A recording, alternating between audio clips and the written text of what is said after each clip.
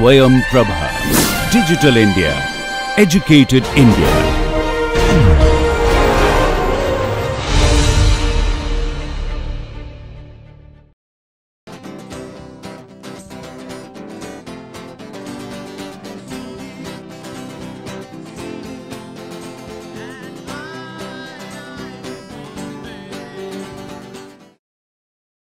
So we have been discussing about Mendelian genetics, and we have seen many examples in which way understanding the genetic laws can really help us to do a lot of genetic testing. In the same light, I think it's important for us to learn how new modern biotechnology tools have started making huge difference in day-to-day medical applications. You have just seen one video where you may have realized that in which way personalized medicine is not any more a fiction. If you understand an individual's genome variation, what kind of mutation might be happening in this particular individual, so then you can give some medicine which are very much could be recognized by the receptors of those mutations, and then it will be much more effective for that individual as compared to you are just giving some generic drugs to every individual. And therefore many times for a given treatment you may realize that you have a lot of side effects, and those side effects are just result of us not knowing this exact way of modality of the treatment.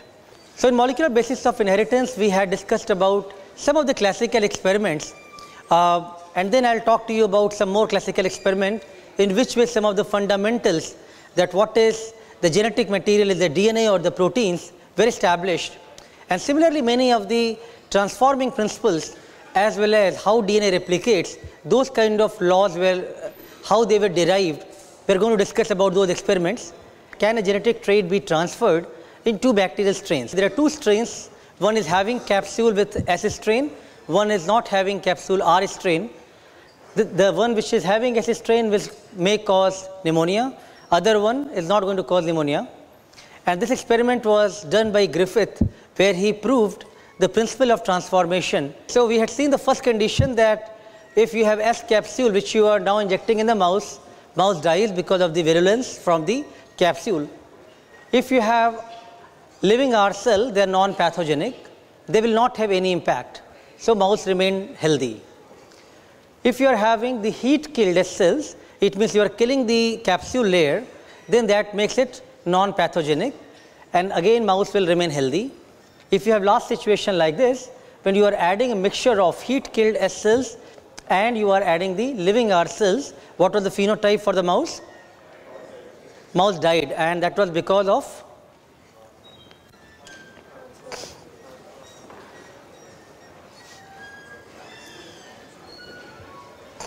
what happened in this experiment, in the last one? The last one, it gets killed because the R cells will develop the S cells traits. And how that happened? So in which way R cell acquired the S cell characteristics? So in this case probably some material, some DNA from the S cell got transferred to the R cell and made them pathogenic, and this is what resulted into this phenotype which was mouse died.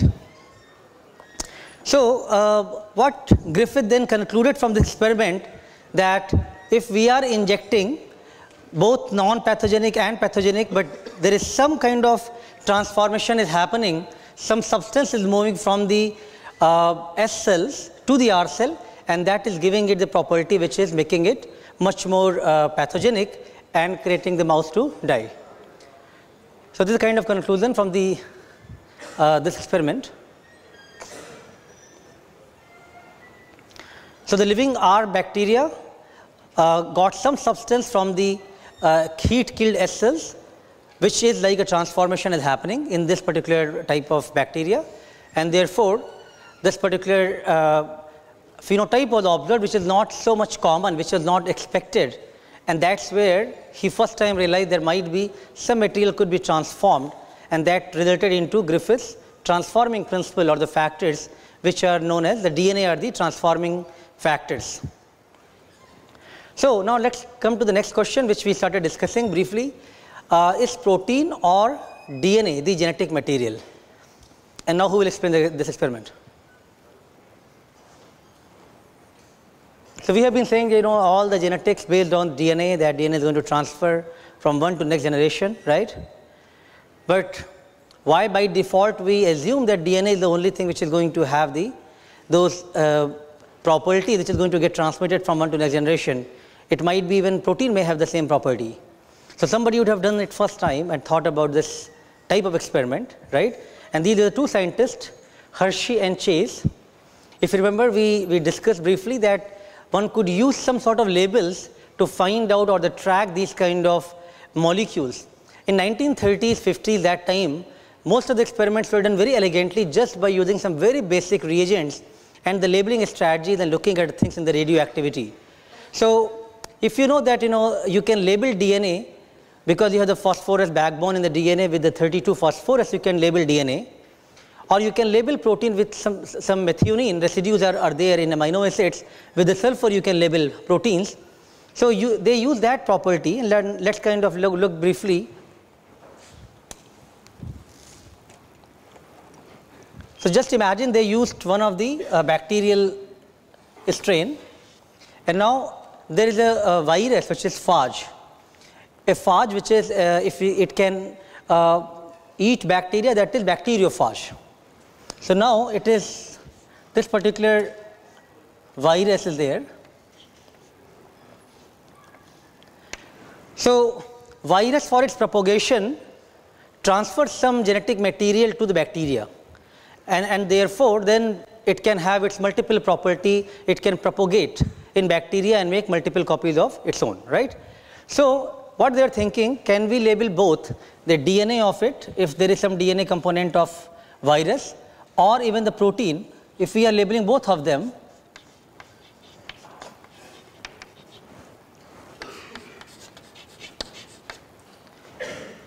and now let's see what is going inside the bacteria, which is going to create multiplication. So that will be probably one which is going to have all the genetic information, so that one could then extrapolate information from it, whether the DNA or the protein have the genetic information.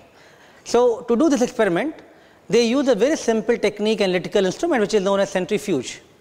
In centrifuge, I'm sure you have seen washing machine. So it's something like washing machine, where you are using a very high centrifugal force, and let's say you have, these are the rotors in which you are keeping the tubes. So let's say one of the tube is kept here, and when you are using very high centrifugal speed here, let's say, you know, 10,000 RPM, etc. So then based on this particular speed, if you have this tube here, whatever the bacterial membrane and the contents are there, they will just come as a part of the bottom part, which will be pellet. And anything which is liquid, clear part, that will remain as supernatant. So if whatever is going inside the bacteria, along with bacterial membrane and debris, it will come inside, which will become part of the pellet, and anything which remains out will become part of the supernatant. That was his assumption, and he had labeled both protein and DNA. So he was trying to see from radioactivity what is going inside the pellet and what is going in the supernatant part.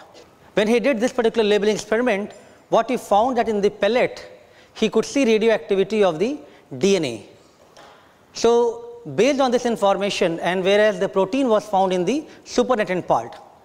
So looking at this information, he was able to conclude that the DNA is going inside the bacteria from the phage, whereas the protein remains outside, it's not entering inside the bacteria, and therefore protein he can see in the supernatant part and DNA is coming in the pellet part. Just by doing the simple labeling experiment, he was able to conclude that the phage DNA entered the bacterial cells, but phage proteins did not. So these were some very classical, experiment done in 1900, that century, which has resulted in a lot of fundamental information. And if you think about it, I think these are not so difficult thing to do. Just need some sort of concepts to be tried out. I'm sure we have studied about chemical composition of DNA. You have been taught looking at 2 DNA strand double helix model of DNA. Watson and Crick, these are the scientists who elucidated the structure of DNA, and they got Nobel Prize for it. Very briefly, you have AT and GC base pairs. Whenever you have A, you will have the T with the 2 hydrogen bonds, and G with the C3 triple hydrogen bonds. So this kind of pairing will be there, complementary base pairing will be there. And now whenever a scientist actually, Erwin Chargaff, he derived the rule that percentage of A base pair will be equal to percentage of T base pairs, whereas percentage of G base pair will be equal to percentage of C base pairs. So some of these are the basic information linked to the DNA. Now let's think about one of the property of DNA, which was DNA replication. Let's think about how DNA replication happens. So you are making multiple copies of DNA happening inside the cell. DNA is double stranded. So people have proposed multiple hypotheses. What are the possible ways in which DNA replication may happen? And there has been 3 hypotheses proposed: dispersive, semi-conservative, and conservative. Semi-conservative has been the most popular hypothesis. So let's look at this slightly in detail. If you have this DNA, let's say dark blue colored ones, both double helix. Now in the first replication after that, you can see one of the dark blue remain there, and one of the new light chain, new light form has appeared. And now in the second generation, one of the dark form and the light form remains there, and again light forms again is synthesized, which makes it again double helix. This is kind of DNA semi-conservative replication. The conservative replication is based on that one DNA is always going to be like the original parental DNA, even in the after the first and the second replication. And the dispersive model says a mixture of both the strands of the DNA will be keep segregating after first replication and the second replication. So again, these are the hypotheses.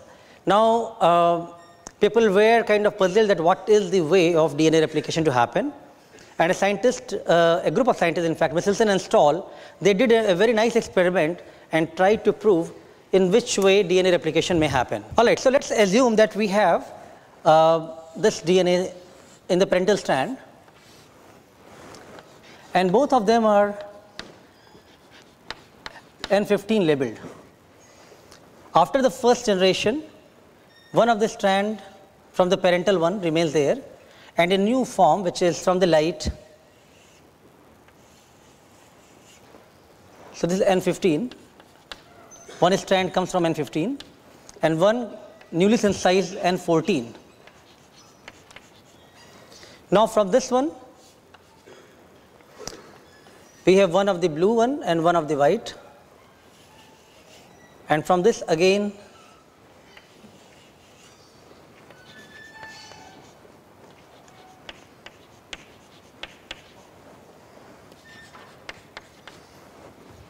all right, and same will happen here as well, right? From this part.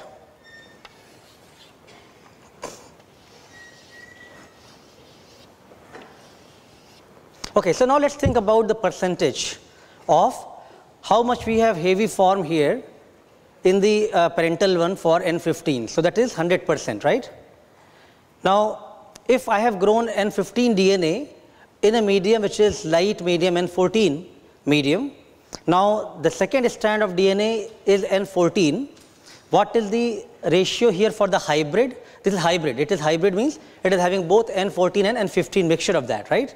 So in this particular one, in the after first replication, everything becomes hybrid, 100% hybrid forms here. Now as it goes to the second replication, how much is hybrid and how much is the N14?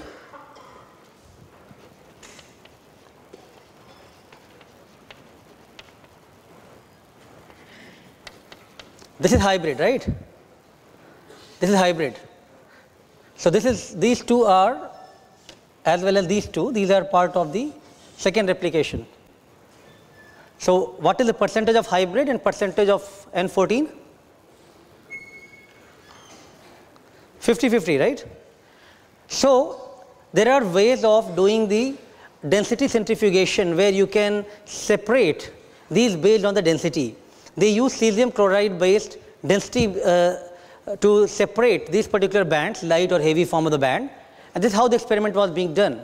So initially they grown bacteria in N15 or the heavy isotopic forms, then they transferred that to the light form or the N14 medium, and now from there they can see the bands is that coming in the center, or there are some new band appearing which are less dense than that? And when they analyze those particular fractions, then they are able to conclude what is the ratio of N15, what is the ratio of N14 and N15, and what is the from one to next generation, how much percentage they can see the change. So if you see in this particular experiment here, in the hybrid band, which is having both 100% after the first replication, and after second replication you have 50% of the hybrid band and 50% of the light band appearing. Now if you go to the next generation, what will happen? Please draw.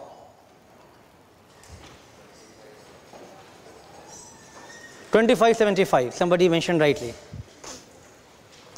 All right, so this is pretty much a way for them to prove that among the three models which are known, dispersive model, semi-conservative and conservative, probably the DNA replication happens using semi-conservative model, and just by growing DNA from N15 and N14 medium and analyzing the DNA contents, they were able to make this conclusion.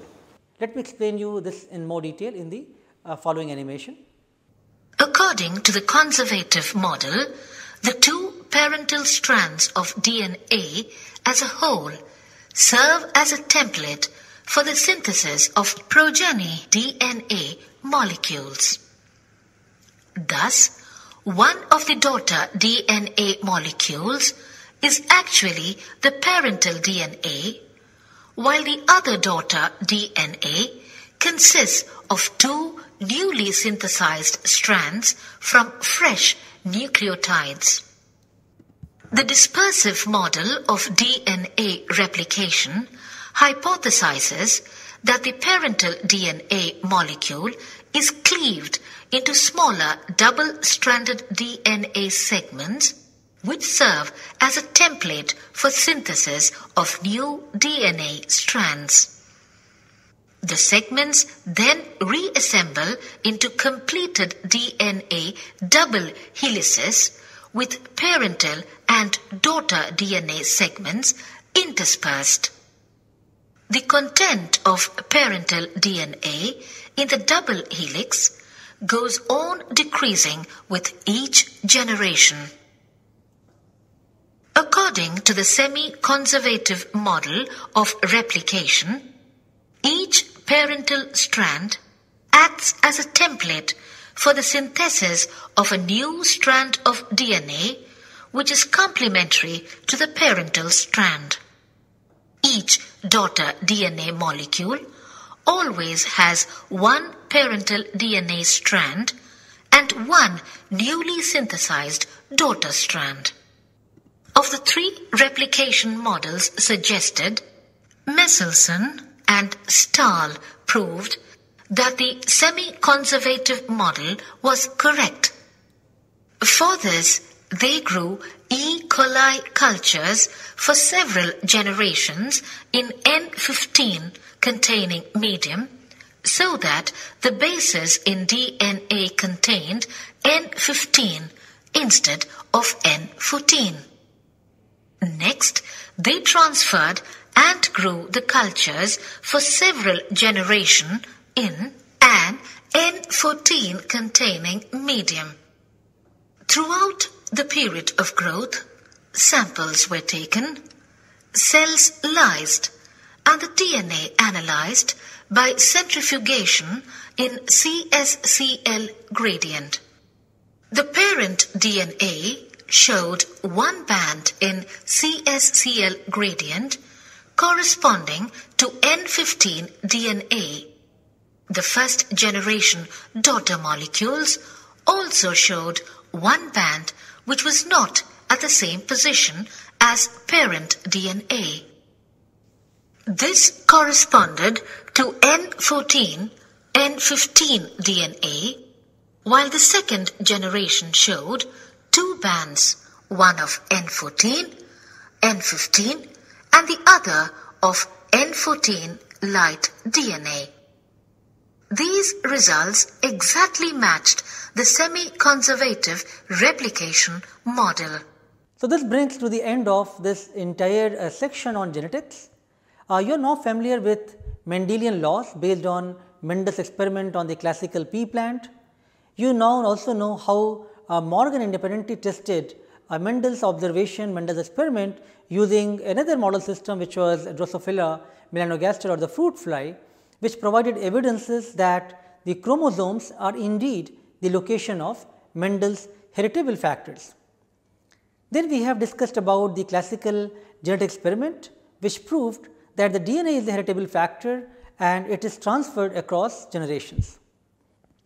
You are also introduced to the concepts of genetic recombination and linkage between genes and how it affects the inheritance of characters.